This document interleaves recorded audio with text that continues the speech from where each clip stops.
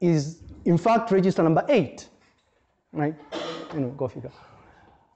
And then in terms of Endianness here, we said that what we mean by Endianness is essentially the way in which the bytes are ordered in memory, right? So it's either you could decide to say you're going to order the data from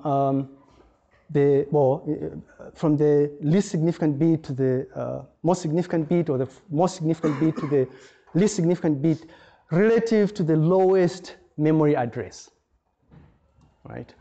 So in terms of little Endian here, what we discovered was that in fact the least significant byte is stored in the lowest memory location. But for big Endian, it's the opposite, right? The most significant byte is stored in the lowest memory location.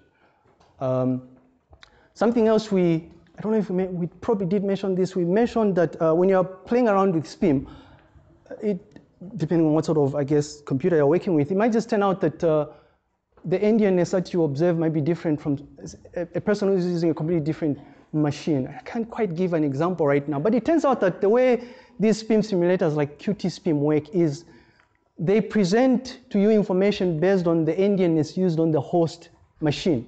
So like in my case,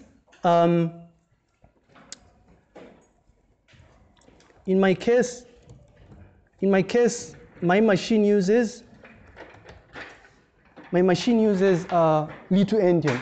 So what I see in SPIM, when I'm viewing data in memory in SPIM, I'll view that data like from the perspective of little Endian.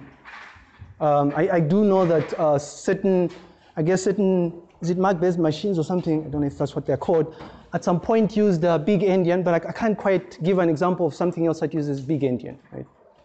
But it's essentially just the way in which memory is organized. Like, so this particular example is showcasing little Endian. Why? Because incidentally, we are storing ICT 1110, right? Well, it's in base 10, but we know that we can actually view this data. It's in binary in memory, but then we can also view it in hexadecimal, right? So this is ICT 1110, and what we're doing is we are ordering the least significant bit first, and then we have the most significant byte here, right? Not ICT 1110. 1110 base 10 converted to hexadecimal is 456.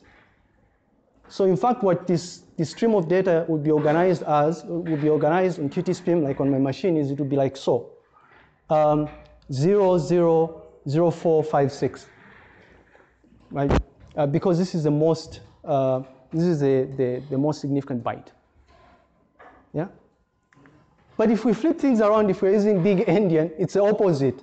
See, the memory address is still the same, but then the most significant byte is going to occupy the smallest memory location, right?